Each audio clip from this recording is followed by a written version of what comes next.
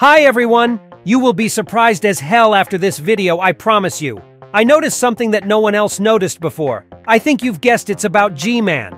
At first I wanted to make a video where I would go through two versions of him and try to figure out which one was real. But you know what? While I was researching all the details, I came up with a third completely different version. At first I thought the real G-Man was destroyed in episode 65, but he wasn't. Many of you said that the real G-Man was in episode 47 or 57, and he's actually on an upgrade right now, and the Titans destroyed just a decoy. But that's not true either. Grab your tea and snacks. This video will surprise you for real. Here we go. The first thing one of my Instagram followers showed me was this Skibidi in episode 47. Look at him closely. He looks a lot like the guy who was under the G-Man mask in episode 65. These are the eyebrow-raising devices I told you about in the episode analysis. He's also got some kind of plate over his eyes. He looks very robotic, he doesn't have a cistern, and he has some kind of electronics instead. Also, notice this sign right here. It looks a bit like this scientist sign there, but overall it's different. It's like Dafuk wants us to pay attention to this mutant. Since he appeared in episode 47 and there's a G-Man, so they're two different characters. So this Skibidi doesn't control this G-Man. It turns out that after the explosion, his toilet was destroyed and he was moved to a new one to run the fake G-Man.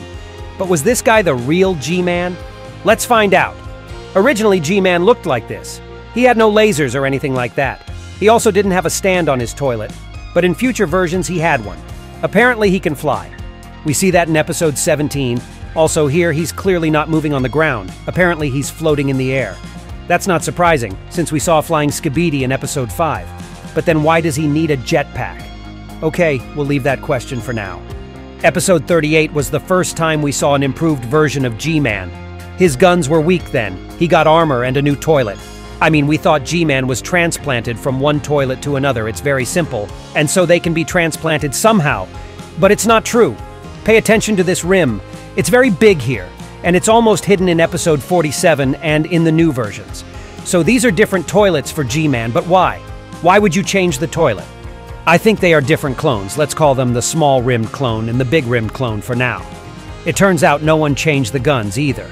Just different clones have different guns. That said, in episode 47 there was also this guy, who then went on to run the Skibidi decoy. So there's another version of the G-Man. It turns out that there are a few G-Men, so far we've counted 3, and they're all different. That said, we see blood when Titan punches this Jimmy in the face. So the shell is made of real leather, which means they needed a real G-Man's face for it. Where would they have gotten so many G-Men? For that, we should go back to the earliest episodes. Remember, we often saw little dancing characters as Easter eggs in these episodes? Let's count how many of them there might have been. Right here in episode 1 and 2, they're just dancing. Maybe it's the same G-Man. But here he's being run over by a toilet, so he must be destroyed or absorbed through the bottom of the toilet, I don't know. So the G-Man from episode 4 is a different clone. But as we remember, everyone who was in that episode turned into a Skibidi Toilets. So this guy is now Skibidi Toilet, okay? In episode 5, we see the G-Man dancing downstairs again. Turns out this is the third one of them. Let's assume this same clone is dancing at the disco in episode 6, okay? But this G-Man in episode 8 already looks strange. I'm sure it's another clone, the fourth of them. We never saw another G-Man in human form after that. Meanwhile, only one of them definitely turned into a normal Skibidi Toilet. I think it's him in episode 7, but enlarged. In the earlier episodes, we saw the regular G-Man toilet, and he was most likely alive and real. That said, he was strong enough to resist flushing. But he was a typical Skibidi Toilet. His flush worked, and in theory, he could be destroyed that way. But now look at how this flush works. It's just a decoration. Remember how in the episode analysis I assumed this G-Man was real? I had my reasons, and now I'll remind you of them. This is where the hypno gun didn't work on him, so he was a robot? I thought if he was a robot here, he must have always been a robot. No, because I didn't realize what this thing was. I always thought it was a stand, but it's another upside-down toilet. Oh my God, look.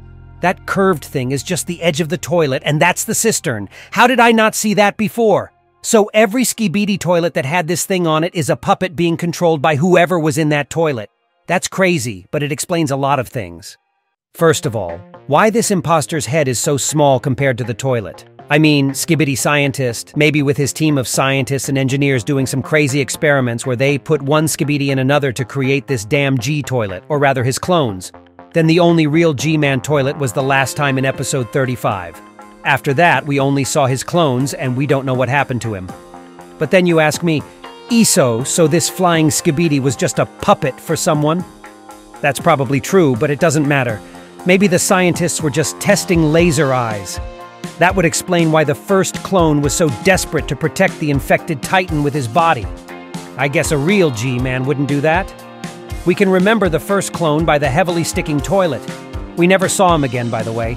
Apparently during the next episodes, scientists created a second clone. He was already with improved guns. It is quite possible that this exact same clone we saw in episode 49, and then in 57th one. Maybe they were different guys, it doesn't matter. But this clone was needed for Titan's defense, so he has strong guns. Look at the damage he was able to do to the cameraman Titan. Now compare that to this. Of course, these lasers are weak, even decorative. So when the G-Man is needed to take damage and possibly get destroyed, the Skibidi send a clone with weak cannons so they don't feel bad about losing them. But when the G-Man's function is to attack and take damage, a strong clone comes to the rescue to attack. It makes sense. At the same time, the real G-Man toilet himself is safe and not risking his life. This is genius again. I'm just shocked by this. Yeah, the hypno gun didn't work because it was a robot. And of course the camera woman's dart worked because the shell is made up of skin and muscle. Okay, then what did we see in episode 60? Remember I said it could have been the same G-Man from episode 57. It's just that his guns broke and he had new ones made, and then he met up with the Astro toilets. But that's bullshit! I didn't notice at all these pieces of armor here that look just like this clone after the fight. Did they replace his 4 huge cannons but forget to align the armor? Of course not! Everything that happens in episode 60 is a performance for the Titans and the entire Alliance. They just put on a show in front of them, like the Skibidi are mad at G-Man for giving up the Titan. This was done just to make the Titans believe the next fake betrayal in episode 65. God, this is so genius that I wouldn't be surprised if Speakerman's Titan is also fake. And the real one generally improves on the base so that without the parasite he can't function at all anymore. Oh, but I'm getting a little distracted. Alright, what's the bottom line? Skibidi toilets have at least one clone with 2 old guns, unless they've been replaced on the decoy. They also have another clone with high-powered lasers that's being repaired somewhere in their base. And also, most likely, the very first G-Man toilet is a regular living Skibidi, and he also remained undamaged. We have no idea who's running these clones. Remember, I counted at least 4 G-Men in the early episodes? It all adds up. 3 were used for clones, and 1 became a living Skibidi toilet. I'm certainly not 100% sure that's the case, but too many things add up, and I'm really surprised about it. By the way, I don't know if the regular Skibidi toilets know the clones exist, but if they do, we might see a few of them at the same time. That would be interesting. That said, it's been a while since we've seen the original G-Man. I'm afraid to imagine how they might have improved him in that time. Maybe he's even increased in size and will turn out to be bigger than Skibidi Scientist. Who knows? Okay, enough theories for today. I look forward to hearing your opinions about it all in the comments. Subscribe to my Instagram. There I post exclusive material and show secrets before the YouTube video comes out. Also, I'm waiting for you on my Discord server. Scan the code or follow the link in the description. You might also enjoy these videos. Don't forget to like and subscribe to my channel. And that was me, Toilet. See ya!